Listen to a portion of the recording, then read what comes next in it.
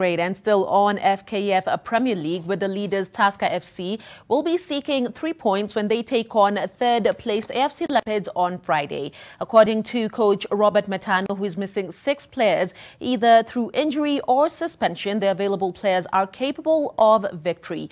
Midfielder Humphrey Mieno adds that their recent matches against Gor Mahia and KCB offer the team some impetus.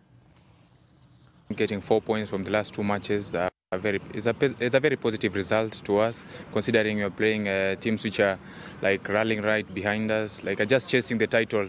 Other people coming in who have not been playing, but we know they're going to come out and show cause why they're in this team. And the spirit is high to every player.